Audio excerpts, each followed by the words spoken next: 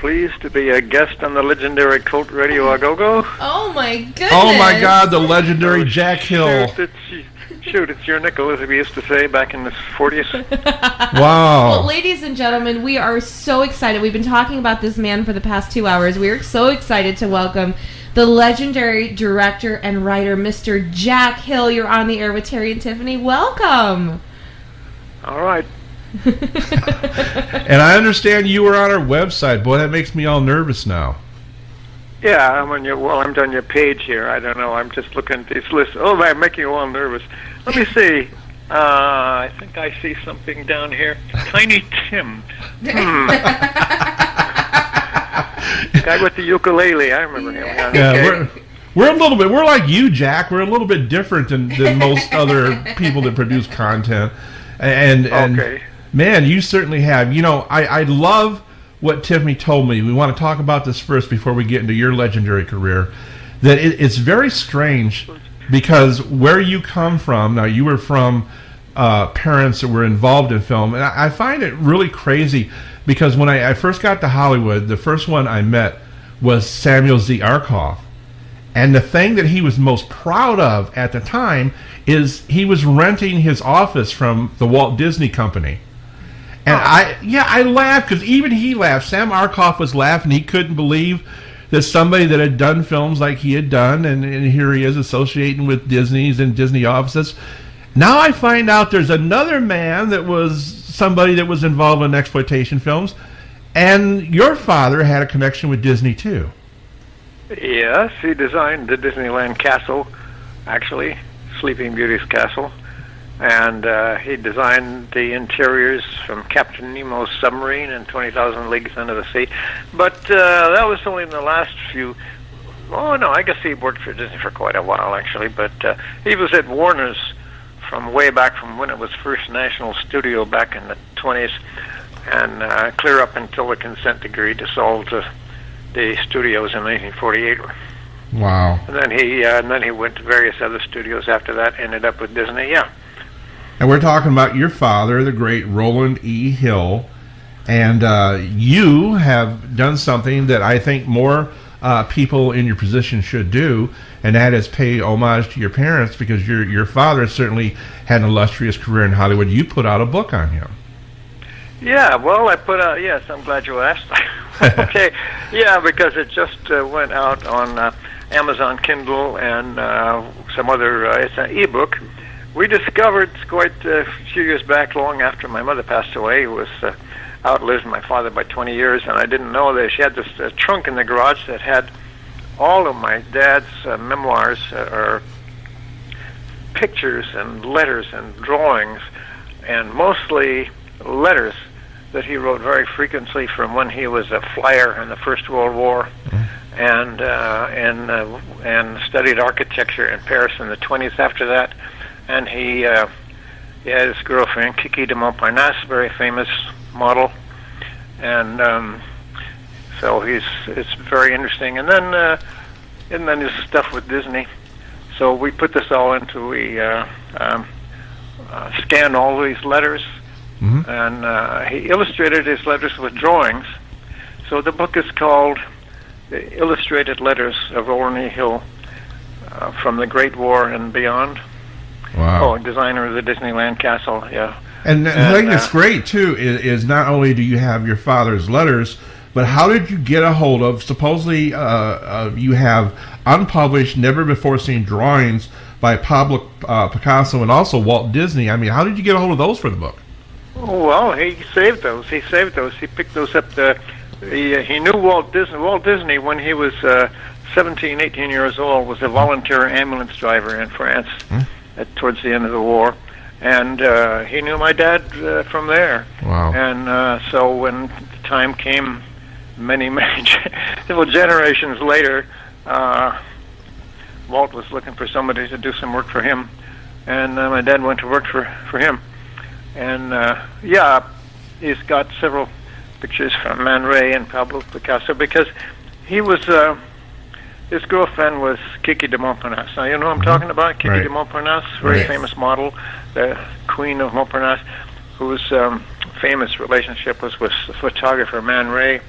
and but he was going with her, and Man Ray photographed Picasso. So Picasso knew Man Ray, and if my dad knew Man Ray, he probably knew Picasso.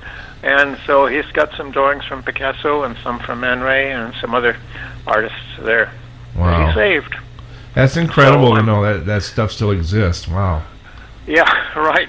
Yeah, well, it existed in a trunk in my mother's garage for years and years and years. We never knew what was in it, till after she passed away. So then... so we've transcribed all the letters and put the drawings in. And it has to be an e-book because a lot of most of the drawings are in color, and the pictures are in color, of course, and a lot of photographs that he made at the time. And so it would be horribly expensive to publish it as a paper book. So we do it as an e-book, and anybody can pick it up on Amazon or Barnes & Noble. Now, being a set designer and having done stuff for Walt Disney, he worked on a bunch of other classic great films we know, including The Jazz Singer, and everybody knows that for sure as one of the first sound films ever produced. Yeah, I believe he did. Yeah, I don't really know. I'm not sure of all the titles he worked on. I had a list of them at one time. The Motion Picture Academy has. So yeah, he worked. Yeah, the funny thing, I even mentioned this in the book, is that he worked for who's the German guy. The great German director who directed, what's his name? Fun something or other. I don't know. Anyway, this famous German director. He was in Sunset Boulevard. You know his name? Yes. Can you think of his name? Let me think. I know who you mean. I'm trying to remember. All right. She's trying to look it up as we're speaking here. Okay, yeah, I can't think of his name. Anyhow, he was a very famous silent movie director, and my dad worked for him, and he just told me the story one time that he was such a sticker for realism. He wanted to make sure that there was an open toilet shown in the movie. He wanted to make sure that there was poop in there that you could see splashed around.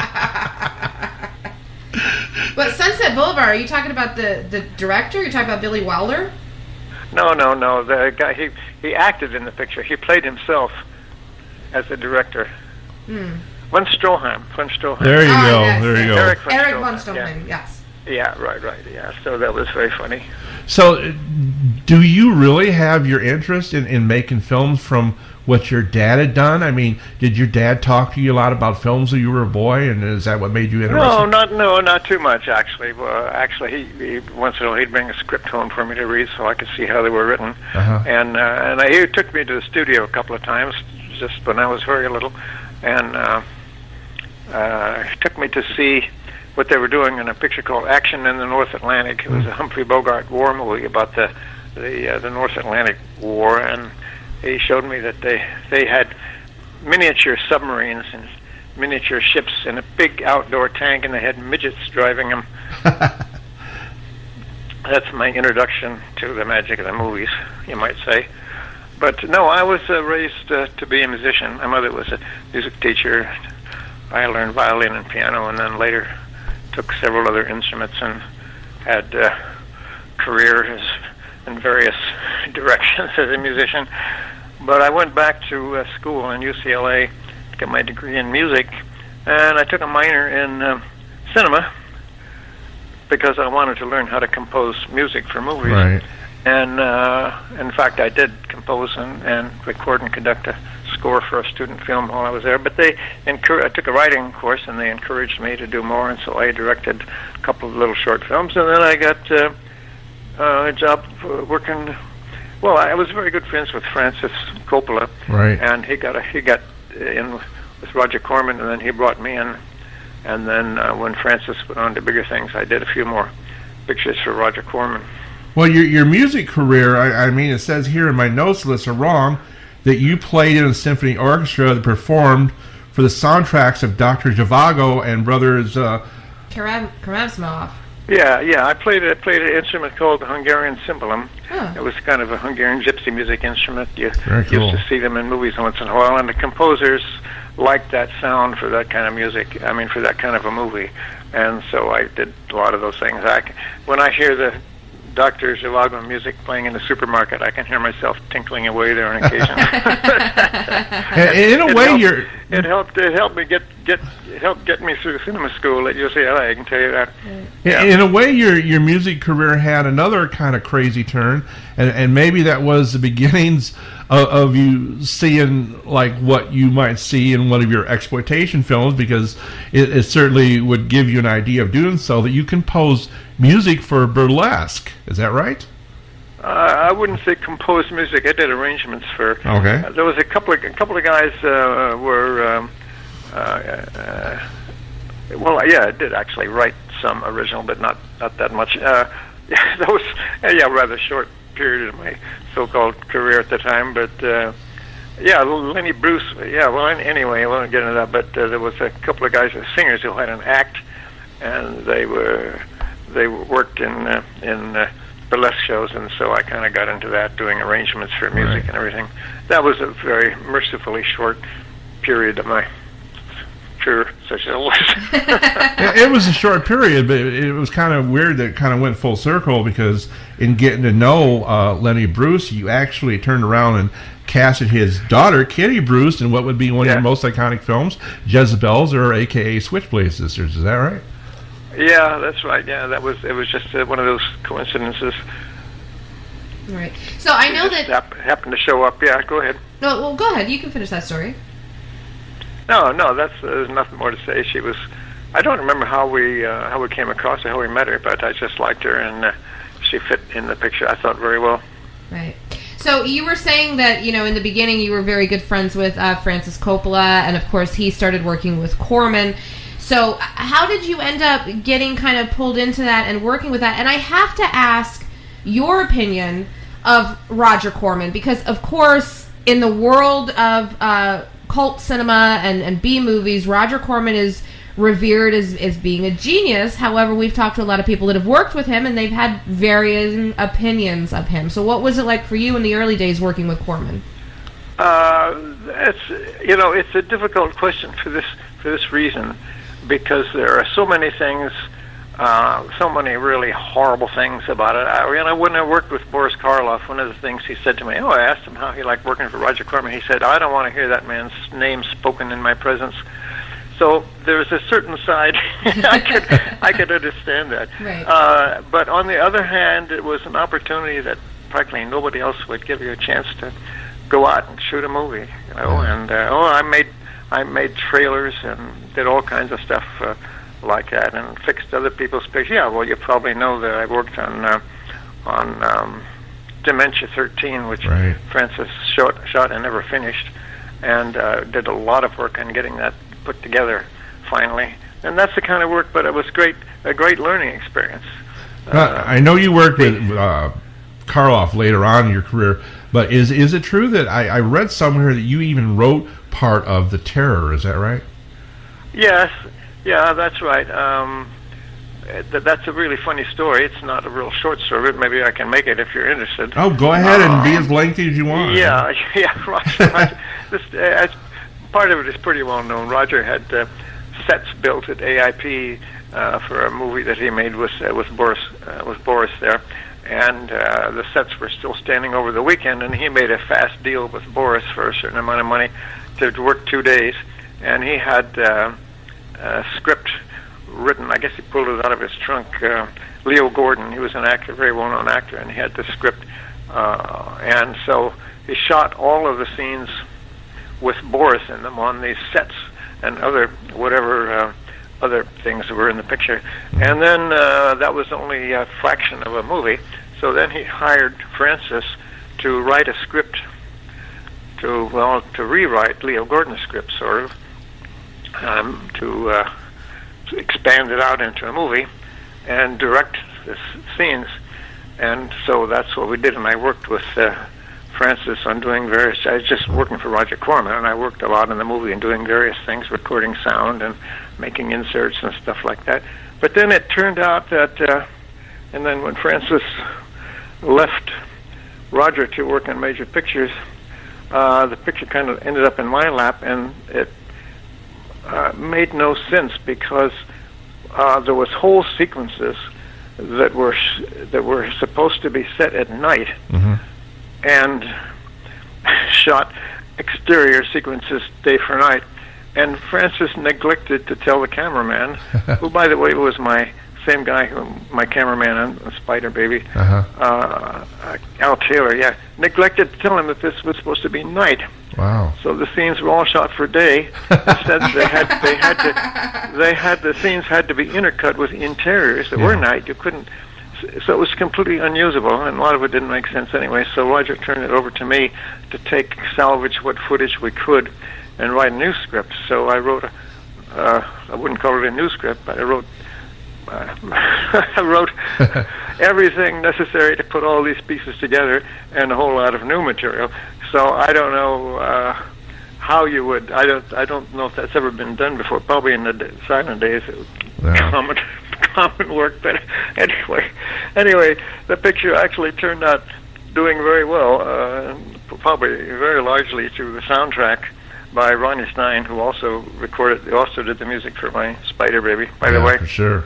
And a little we definitely talk about that, and music to the point it was even Spider Baby, a musical, was kind of an homage to you. It's funny, but I wanted to ask you more about this. We interviewed Dick Miller, God rest his soul, recently passed away, and he had talked to us about Boris Karloff, and with him, he was so in awe. I mean, Dick was professional and everything, but he couldn't believe he was with Boris Karloff, which was a god to him.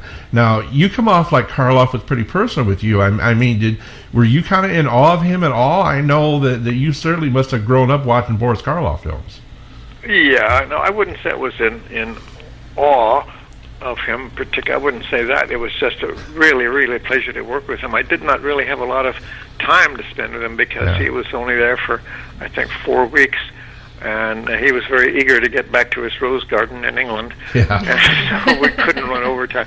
And but he was great. I mean, he, as you must know, he had emphysema, and he knew that he did not have long to live, so he was very happy to make a little extra money doing this, and he liked the scripts, and was very. But he had his oxygen tank on the set, and he would sit and he would breathe his oxygen. And when he had to do an action scene, which he had quite a few there, he got up and did his action just great, and then he went back and put on his breathing apparatus again. Right. He was a great guy. Wow. Well, that definitely admire him for that. I can relate, believe me. No, I had heard that story that he would do a scene and literally kind of collapse back into his wheelchair. That that he stood up. I wouldn't say he collapsed, but he would just he was resting himself. His strength, Well, it's a great thing to start out working with Roger. It's a definite education. I don't imagine you made a lot of money, but you certainly learned a lot. I don't know what your official title was, Jack, but I guess it was kind of like the cleanup person, because from what I understand, when the Wasp Woman, was released to television, didn't you have to? I heard you had to film an additional 20 minutes. You had no access to any actors. What was that about? Yeah. Well, the movie was too short to be released for TV. It needed 20 more minutes for it. So I had to get. Let me see. There was one actor who was actually in the original movie that I got back, and he was kind of had to have him because he was really in there. Yeah. I don't remember all that much about it. I just remember that I wrote a whole new script to make sense of sort of before and after, and pad out the picture so it would be just long enough for TV. And I can't say that's one of my happier times, but it was a job and another thing that you learn from. Well, everybody's talking nowadays about Once Upon a Time in Hollywood, and I don't know if you've seen it or whatever. Quentin Tarantino, and everybody loves him, and of course, he's one of us. He really is one of us. And the reason that I know he's one of us is because he re-released in theaters through his company, The Jezebels, a Switchblade Sister, because he said that you were, to him, the Howard Hawks of exploitation. How do you feel about that comment? Yeah, well, it's okay. You're so humble, Jack. I mean, that's how can you not like a guy that talks like that? He says Coffy was the greatest revenge movie ever made. How can you not like a guy who talks like that? But it's his way of talking. I can't give it too much, I mean, I'm very happy to hear it, of course, but I mean, comparing me to Howard Hawks, come on, give me a break. Well, it's kind of cool the way things have worked for you, because you were kind of rediscovered, by Tarantino that re-released your film. And then that's kind of what happened with Spider Baby. Now, the story goes is for a long time there was like really bad prints of Spider Baby circulating, and it was due to a big film fan, from what I understand, that the restoration came about. Is that right? No, that's not quite the story. All right. I had lost track of it, and then when home video cassettes came in, I discovered that there was somebody releasing the film on video cassette, and I had no idea how they ever got it. Mm-hmm. But it turned out that there was a company that had, I guess they got a hold of a theatrical print, of which there were a few out there, and had transferred it, and it was a horrible transfer, and so I was so furious over what had happened to it that I said, I'm going to find some way to get this back in my control and get a really good release on home video on it. And so it's kind of a long story, but I knew I knew where the negative was, the lab, and I knew that the people who were, I knew the name of the company. His name was, let me see, I can't remember his name right now. But he was the distributor who had originally distributed the movie. He had actually saved it when it was cut up very badly by the producers who got into a panic and they went bankrupt. And the picture was just locked up for years. And he had acquired it for distribution after about 4 years or so and restored parts that had been cut. And so there was an actual print, there was an actual negative, and I knew that the negative, I knew where the negative was. It was in a lab, and but they would not grant anybody access, you see, because they don't know who owns things. Right. And so I was kind of stuck, because there's no way that lab would give me access to it to make a transfer, a digital transfer. But the producer, I wish I could think of his name right now, Dave Hewitt. Okay. He had a company that made movies like The Mighty Gorga. You ever hear of that one? Yeah, David made those kind of pictures, and he loved the movie, and he had distributed it originally, and so I contacted him, and he gave me the name. Oh, okay. In order to get access to a print that's in a vault, you have to be on an access list. Mm-hmm. And his company was on the access list because his company had distributed the picture. Okay. All right. So I knew him, and I knew where he was, and I called him, and he helped me. And I made up a fake order form. You know, what do you call it? An order when you order something. Okay. And yeah. And Go Jack. Like a fake invoice, yeah. Yeah, no, not an invoice. I forget what it's called. It's an order form where you order a transfer to be made. Right. And I on the stationery with this company name on it, and I faxed that into them, and they called me back and set up a date for transferring it. So I went in, transferred it all in one session, grabbed it, paid cash, and got out before the officials at the lab found out what I had done, because they were furious. Good for you. I had it, and there was nobody could take it away from me. So that was the origin of what was eventually a laser disc, and distributed, and that was the origin. And now of course, the Motion Picture Academy has the negative and has restored it and has made actual new prints. So it has a happy ending. It definitely does. From that crisis, yeah. And I mean, it's so iconic. I mentioned that there was even a musical made. We actually had the producer on the show of Spider Baby the musical. What did you think when that came out? Well, yeah, I was involved a little bit there. He was checking with me to see if I liked it, and I went to see rehearsals and things like this. Uh-huh. I thought he did a pretty good job, actually, but just he didn't have the luck with him, I guess. I thought that it had a good chance of catching on somewhere, but it just didn't. I think one, if I can just say, my opinion was that he was a good musician himself on the guitar, but he didn't know how to write music, if you know what I mean, Right. how to write notes on paper. Right. And so I said, you've got to have lead sheets. You got to have music here that people can look at. And he just wouldn't do it. So I hired a guy myself that I knew who could play the recording and then transcribe it into notation. Right. So I got all those songs on notation, hoping that if he got a buyer there, I could show them the songs so they could actually.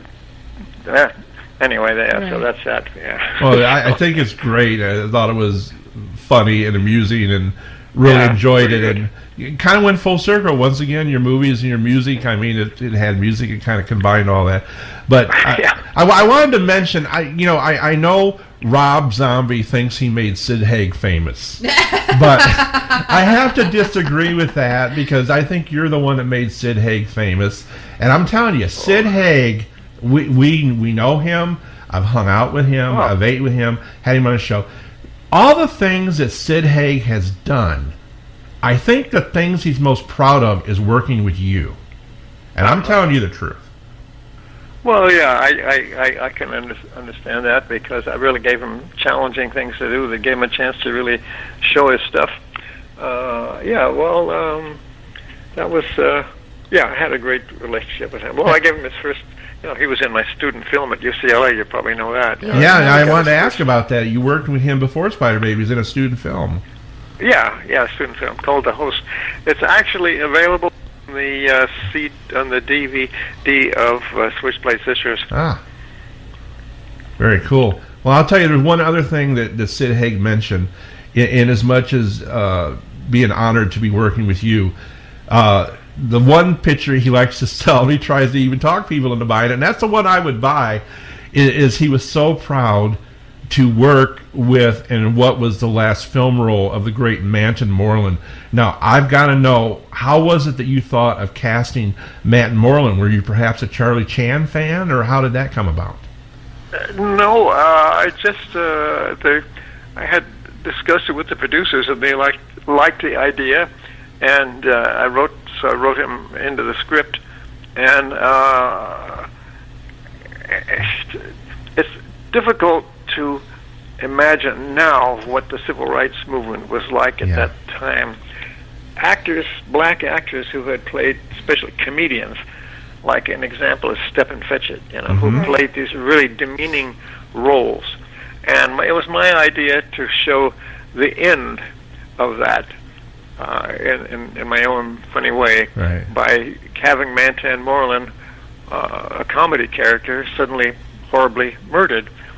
Which and Manton loved it. He had such a great time. But he was, the civil rights movement destroyed his career, because he was a comedian, and he said he didn't see anything wrong with playing scared, and the other stuff that he did, that was not like Stephen Fetchit. He was different, but he got lumped in with that kind of the demeaning black portrayal, and it was that. So he was so happy to be working, and he had a great time doing it. Did anybody on the set, were they aware of his long career as a comedian and working like with Charlie Chan films and stuff, or? Oh, I'm sure they were. Yeah. That was that was back in the '60s. His movies were known. Yeah, sure. Yeah, everybody there loved working with him. That's definitely true what you said about how he was kind of a victim of civil rights at the time, because I know I heard him make comments, and he just wanted to work, like a lot of them did, and it was just too bad that a certain section, would say, "Oh, why are you acting dumb and playing dumb?" Because that was a harsh thing to go through. But I'm really so much want to thank you for having him in that, to see him one more time, and then come to find out it was his last role, I guess. So yeah. Well, he was just basically, nobody knew what to do with him, I guess. Yeah. Well, you've discovered a lot of people.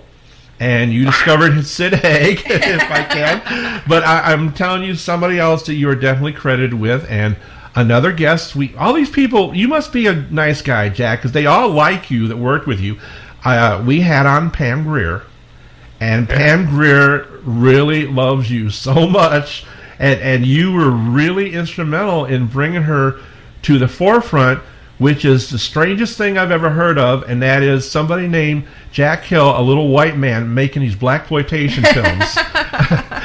Well, yeah, I wanted to make a picture that if I was black, I would have got lynched. Yeah. That no black guy would dare to make, and it worked primo, as you probably know. Absolutely. And I got a lot of, I really cooperated a lot with Pam, because I knew Pam very well. I mean, she had done the first picture that she had any real role in, and it was the Big Dollhouse, right, which turned out to be a huge smash hit, and she stood out so well that, and I don't know if you know this, but she actually, because she had this great voice, she recorded the title song for the movie, for the soundtrack. Yes, Long Time Woman. Yeah, we play that on the station here. We play it on Cold Radio. Did? Oh, I know. Yeah. And it caught on because, like, in places like, I don't know, places with big black neighborhoods, cities, they had ripped it off and were playing it on the radio stations, and the black radio stations. So I thought that was just really fun. Did you have a certain idea? I know you talked about being lynched or whatever. Did you have a certain idea of how black people should be portrayed? Because it kind of goes back with the whole thing with Manton Moreland, this and that, to where before women in films and that, in black films, a lot of times they were hookers and prostitutes and drug addicts or whatever, and you wound up making Pam Grier like the hero and the action star. I mean, was that something you thought that should have been done? How did that come about that you got that formula? Yeah, well, luckily enough, the guy who was the head of production at AIP went along with me on that. Let me see, I can't think of his name. Larry Gordon. Mm-hmm. He was the head of the studio at that time, and other people thought it was crazy. And he supported me and supported my screenplay against these suits that always want to drag you down. Right. And so I really got to give him credit for that, for allowing me to do that. And I got a lot of inspiration from Pam. She gave me ideas that I would never have had if I hadn't known her personally. You know, in researching you, I know a lot about you and everything, but maybe I just didn't read the credits at the time. There was a movie I saw, and I do read the credits too, but this is one time I might have missed it. There was a movie I saw that reminded so much of a Jack Hill movie that I swear to God it was you, and I find out it wasn't you, and that is a movie Pam Grier did called Black Mama, White Mama. Do you think they copied your style? Because I really do. Yes and no. It was a kind of a remake of, you must know the one. That one was a famous Hollywood movie about two guys, a black guy and a white guy, chained together. Right. It was can't remember the names of any of it, but anyhow, the idea was to do that same gimmick with women. And Pam, you know, Pam was in the Philippines. It was shot in the Philippines. She did several pictures in the Philippines, right, because she just stayed there. And Roger Corman and his co-producer there in the Philippines, who's passed away recently, I can't remember his name, were doing several other kind of similar pictures, and that was one of the better ones. Let me see, who was her co-star in that one? Was can't think of her name right now. She's also a friend of mine. Her husband is oddly enough, let me see, Mark Damon. Yes, he was a producer, and he also played as an actor in a Roger Corman movie back in the 50s. It was the house, the one where the house burns up in the Edgar Allan Poe movies. Yeah, well, you know, it's saying something for working with you to have Pam talk about what a great experience it was to know that working in the Philippines had to be hell. Well, let me put it this way. It was difficult because the things that normally you'd expect to be difficult, that you would want to bring your own people for, mm-hmm, would be like the cameraman, you know, this type of the higher end part of the cruise. But and you wouldn't even think about things like wardrobe. You know? Right. But it turned out to be just the opposite. The cameramen were, and the crews were excellent. They just did really good work. The negative side of it is that nobody expected to start on time. Americans were considered weird because they started on time. So kind of a different kind of belt on showing there, if I could say so. And but the things that were bad were like the set dresser and the wardrobe, and this kind of things. So it had a good, but the main thing that was good about it was normally the most expensive item in a budget is time. The Philippines, that was the cheapest item in the budget, so you could play around and do things and make stuff up and shoot things that weren't in the script, which I did quite a bit of, yeah. So well, that was funny. So that was hopefully fun, yeah. You're not dealing with any diseases that you wound up getting filming over there, because that place is rough. But I've got to mention, going back to Spider Baby, as we talked about the iconic Mansion Moreland, we certainly can't forget Lon Chaney Jr. was in that film too, and yeah, he had a great time. He had a great time, wonderful time doing it. Now I've got to ask you, only because of people that talk, and some things are true and some things are not, and it was often said that Lon Chaney had a bit of a drinking problem, and I certainly respect him. Did you have any problems with Chaney on the set? No, not really, not at all. I didn't even know that he was. I thought he was on the wagon. I didn't even know until Sid Haig told me later that orange that he would have in the middle afternoon was spiked with vodka. Uh-huh. Well, he did good if it was spiked with vodka. It was an he really wanted, he'd been so abused, and so many shitty pictures just to get his name in there, and he really enjoyed this, and he thought that he did it for very little money because he really liked the script. And he loved the kids that he was working with. That's what I was going to say. The relationship on screen between him and the two girls, they really do come across as family. And I don't know if he looked at himself as a loving uncle, loving father, loving grandfather, whatever, but it really seemed like he really cared about those two actresses. Yeah, well, he did. I can tell you that for sure. It was... I didn't really realize until later, but the key to the story was unconditional love. Right. That's for sure. The one scene that stands out in my mind that I think... There was only one scene in your movie that made me uncomfortable. It wasn't any of the violence or anything. I could see that all day long. But where she's sitting in the guy's lap and kind of seducing him and knowing that she's so young... Wow, that was a steamy scene. Can you talk about the filming of that scene? Were there a lot of giggles and stuff, or? No.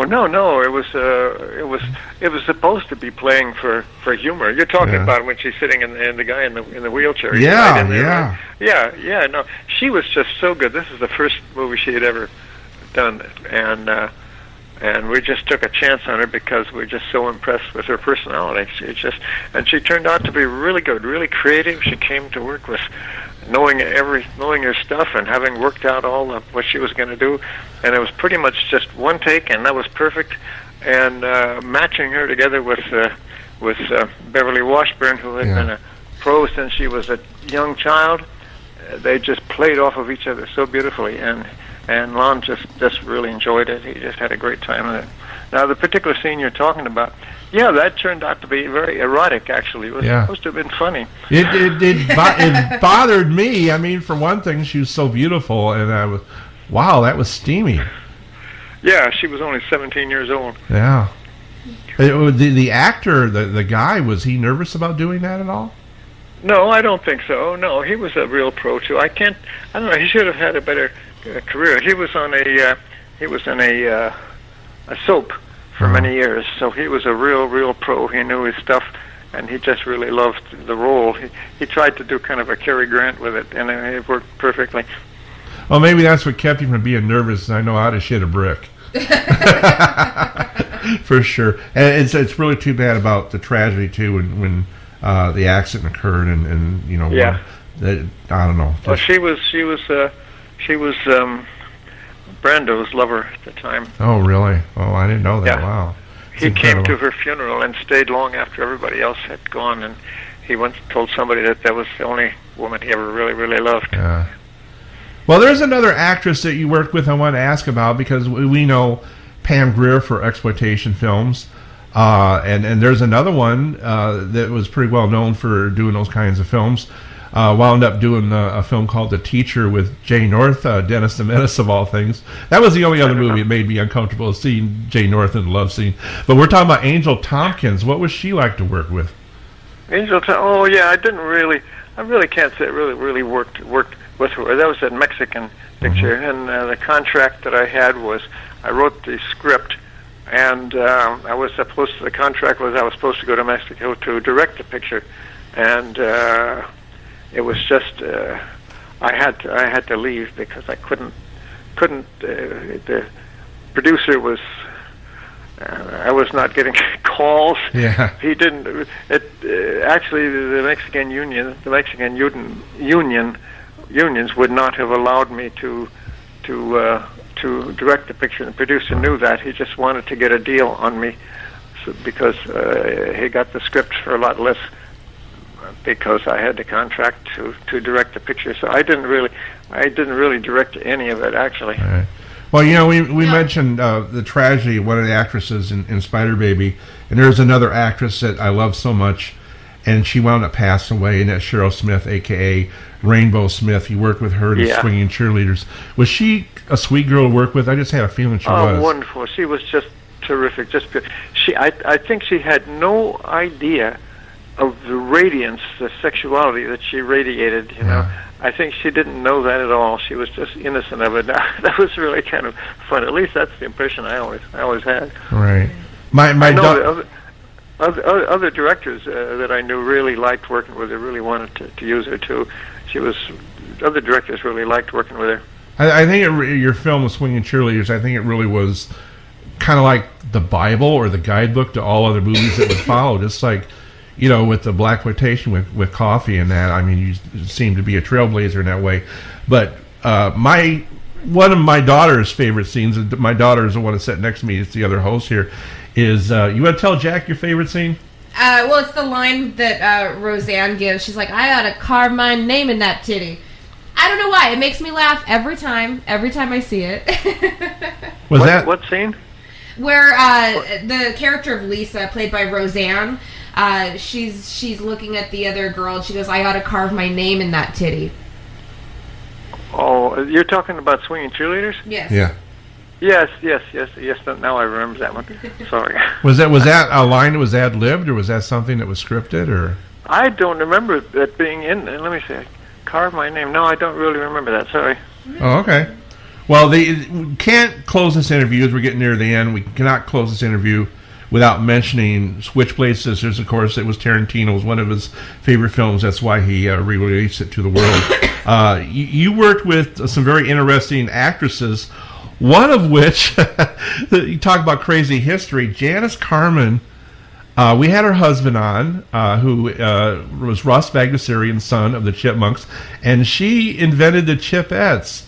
So what was it like working with Janice Carmen? I bet you never thought she'd wind up being involved with the Chipmunks like that. I don't know. I know she was just another one, or a cast member. She was just really good at what she did, and a pleasure to work with. I didn't really have a lot of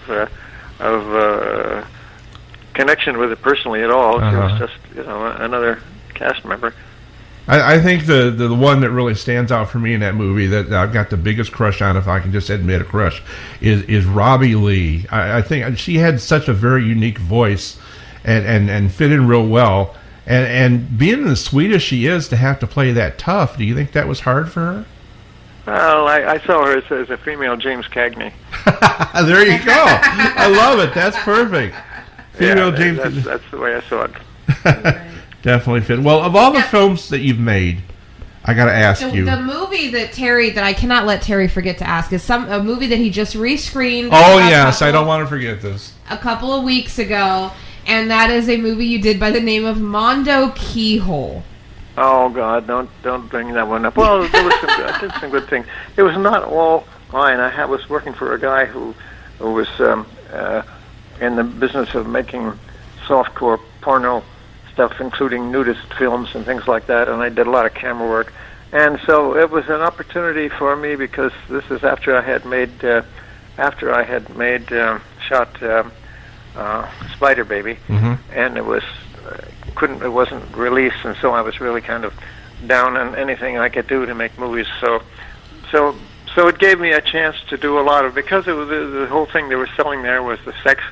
Gave me a chance to do some kind of experimental things that I really had a lot of fun with, but I never expected after 50 years anybody would be talking about it. It's now being screened on the Night Flight video service, but I like the look of it because I don't know, it just had that raw kind of Super 8mm kind of look. I mean, was it shot on 16 or?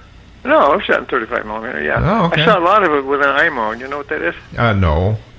The IMO was a 35mm camera that you handheld, 50-foot rolls that the military used, and when the Signal Corps people would take it with them and make films when they landed at D-Day and things like that. And so I could conceal it. Well, that's a long story. Anyway, it gave me a chance to do stuff that you wouldn't normally be able to do. I know a lot of the films of the day, like Ed Wood would work that way, and a lot of them, Ray Dennis Steckler and stuff, would cast strippers that were already performing in clubs and that. Was that how you cast your film, or? No, the guy I was working with, the producer, John Lamb, these were all people that he knew. Right. Now, I wanted to ask you, Jack, because we've had directors and writers and actors on from different genres and things like that. But how do you feel about the fact that you are so well known, and I don't want to say typecast, but you are so well known and ingrained for having worked in independent film, cult film, B movies. How do you feel kind of about that moniker? Because I know we've talked to some people that are like, hey, I love it, I live it, it's great. And others like, well, I really wish I had worked for, the big budget films only and not gone into the B movie side of things. Well, yes, you use the expression typecast. Yeah, directors get typecast. And that's the more successful you are with a certain genre, the more you're typecast with that genre. And my big hits there was Coffy and Foxy Brown. And basically I was the guy who made black pictures, and they sneered at that. It's a black picture. It doesn't count, even though Coffy and Foxy Brown, to my pride, were very instrumental because they appeal so much to a white audience as well. They called it a crossover audience. That it really was instrumental in bringing, showing producers that white audiences, were interested in black characters and lifestyles and would like to see them on the screen. And so the movement really began then, that you find black characters and lifestyles incorporated into mainstream movies. So in that sense, I feel kind of proud that I contributed in some way to that. Did you ever show up at a screening in a black theater and have? Oh yeah. Yeah, have it be a little surprise. Scary. Yeah, it was scary. I almost envisioned like the Blues Brothers when they had to play before a country and western crowd. That you're in a black theater in front of a black crowd, and this white guy walks out. That was very brave. No. It wasn't that there was no other white people in the audience, but like Coffy would open in the theater in Pasadena, in the black neighborhood in Pasadena, and I went, and actually one of the actors, Booker Bradshaw, who passed away, was with me, and it was so scary because the audience, talk about, what do the Greeks say, what's the word for it when the audience really gets involved? Anyway, the audience would get so involved they'd stand up and yell back at the screen, kill him, this kind of stuff. And that was a little scary, but that's catharsis. That's the word I'm looking for, in my humble opinion. Well, you have to worry about, too, there's a certain group of the black population that would be kind of pissed off that a white guy was making their film, because a lot of them don't think that a white guy understands the black man and their trials and tribulations. I know Damon Wilson, who played Lamont, was on the show, and he was all mad that the people that produced Sanford and Son were all Jewish. And he was like, they don't know the black experience. Did you ever get any of that flack? No. In fact, many years later, when on a number of occasions, when I was invited to a function with were a lot of black people, and I was introduced as the director of those films, and I got tremendous applause, and I didn't feel that at all. And because I'm a kind of an honorary brother, I guess. You are. And the other thing is that I mean, I don't know about some of the other actors that was in the films, like Antonio Fargas or things like that, but knowing Pam, I would think that if something was written into the script of Foxy Brown or Coffy or any of the other ones that was so incredibly wrong, I have a feeling she would have told you. Did that ever happen? Who would have told me what? Pam Grier. She would have been like, "Now, Jack, this is not really how it would go." Oh no! Because I really worked closely with her to get certain things just right. And I don't know. I just see I was a musician, And in those days when black people and white people didn't mingle much, musicians were different. And when I was in high school, Hollywood High School was lily white. There wasn't a black kid in the whole school, and I was in the music department. And one day there's a black kid named Ernie. I remember this so vividly. And he was played the flute, and we were all friends. And the head of the music department said, "We got to get that crow out of here." Mm. We've all had those experiences.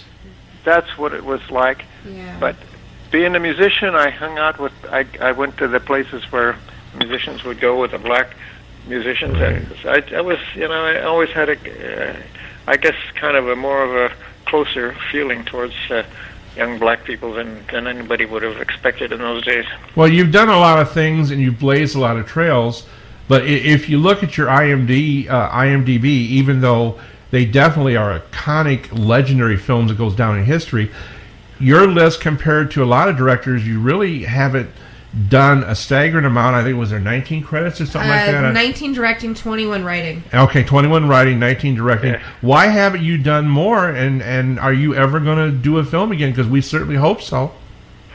No, I'm writing now. Well, I'll tell you what happens. This has to do, I'll go back to getting stereotyped. After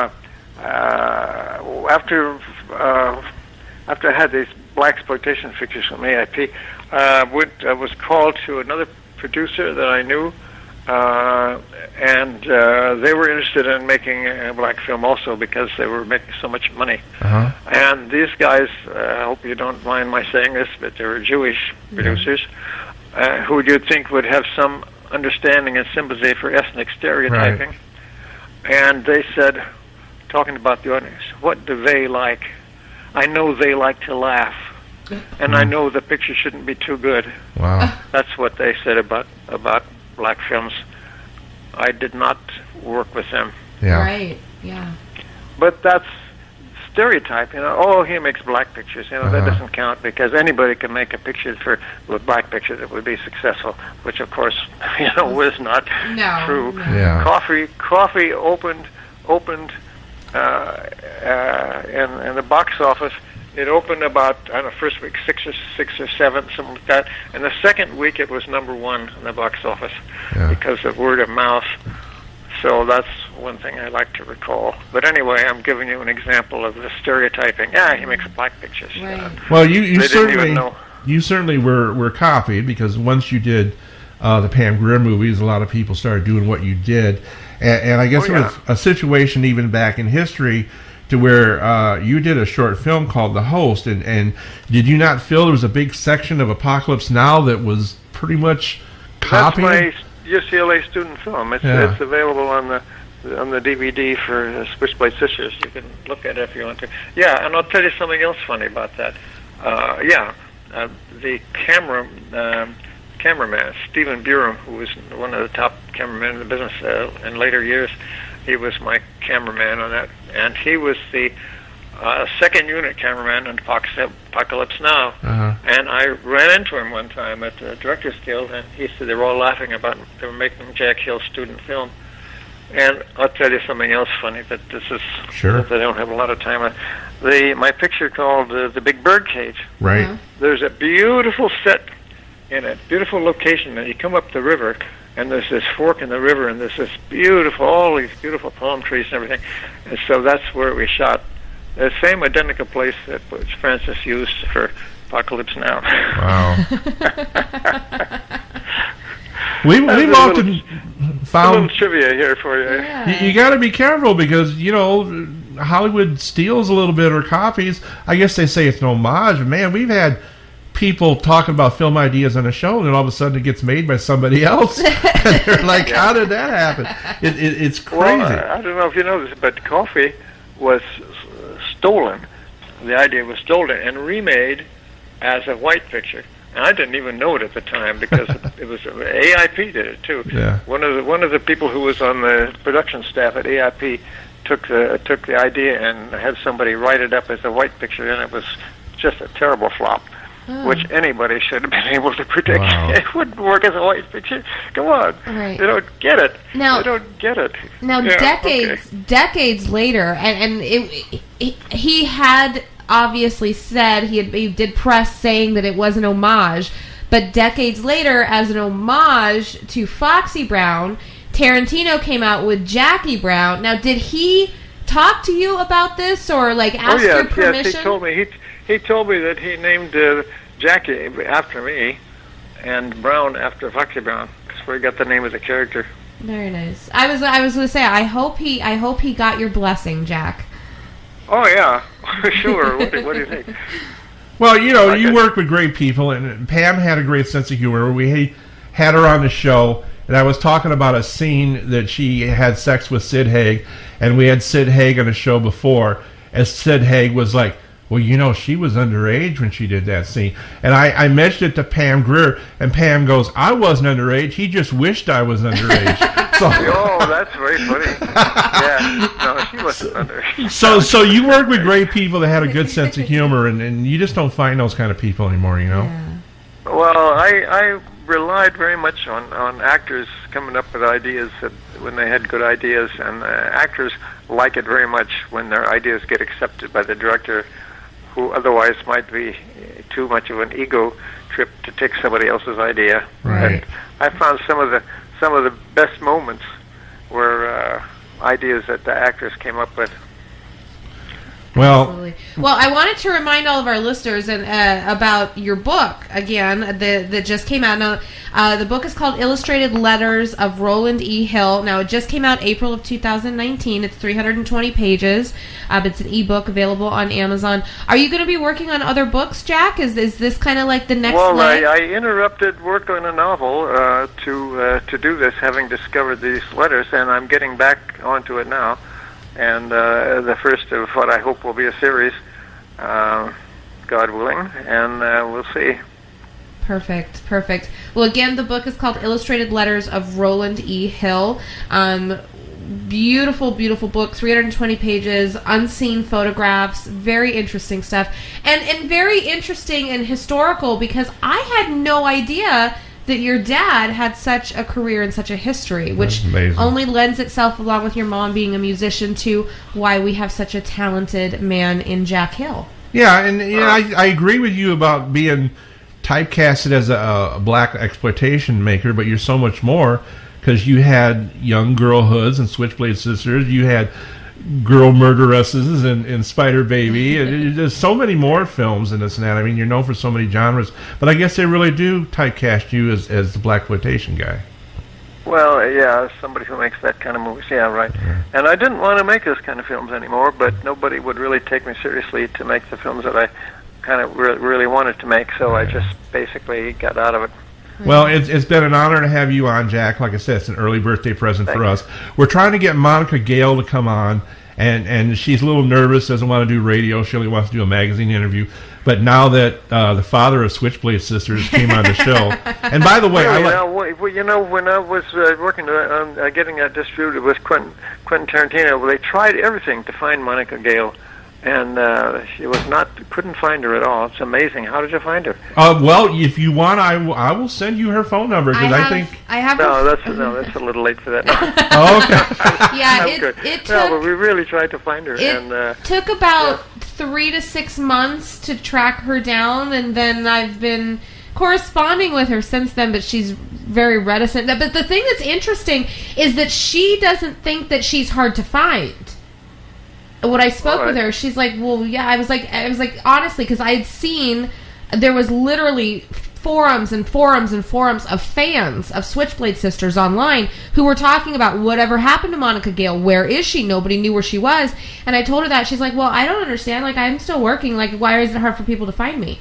And I was like, okay, well, nobody could. So. Well, she was almost on the witness protection program. It was hard to find her. But we did, and we've been talking to her on the phone. We're just trying to get her to come on the show. She wants to do a magazine article, but she don't know about the radio thing, and I understand that. I mean, it's hard to do live radio, you know. But yeah, she's definitely... I think she reminds me a lot of Rainbow Smith, you know? She does a lot. Maybe. I don't know. I don't know if she does to you. But Quentin Tarantino remarked about it that because the Switchblade Sister was kind of based on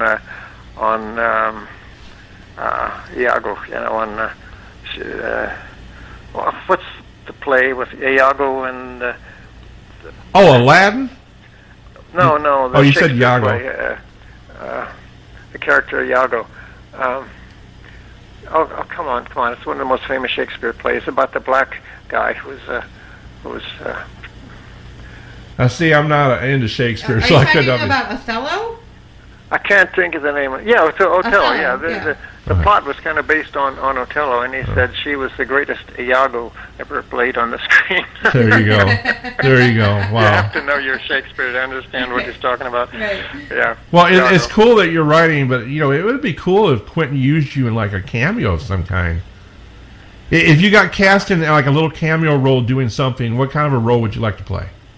Oh, role I like to play? Yeah. Oh, I've done a few pictures that just for people that I knew who were making a movie and wanted me to do a scene, and I do those occasionally. I have done them occasionally, not for quite some time. I'm not really interested in doing anything like that anymore, to tell you the truth.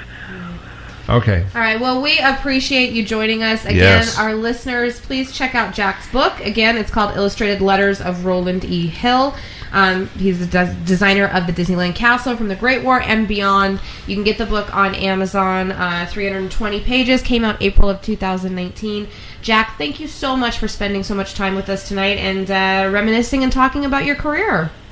Well, thanks you for inviting me. It's been a pleasure. And I hope Disneyland lets you in for free because your dad designed the castle. I mean, good Lord. You should I don't think so. He was, I put this in the book actually, he was really unhappy with what they did with the other Disneylands. Walt Disney did not ever want to have any other Disneyland, but as you know, he died really young. Yeah. And these people opened the Disneyland in Florida, and when my father saw that what they had done to the design of the castle, his words were not polite. Yeah. Well, I know for a fact from knowing somebody that worked there because of hurricanes, I guess it's also designed to take apart if they have to really quick. So they probably did a lot of changes in the castle itself for sure. Yeah. Well, they just dressed it all up and gaudy, and as before, it had this nice kind of simplicity to it. Yeah. It's not just a gateway, Jack. It's a damn gift shop, which is a shame. That too. It really is, but that's commerce. That's the way it is. Yeah. And along with your dad, I'm sure Walt Disney himself is rolling in his grave too, because he would not have been happy. No. Okay. Well, thank you so much. This was really his pet project. Okay. Thank you. All right. It's been a pleasure. Thank you, Jack. Have a great rest of your weekend. Okay. All right. Bye-bye. Goodbye.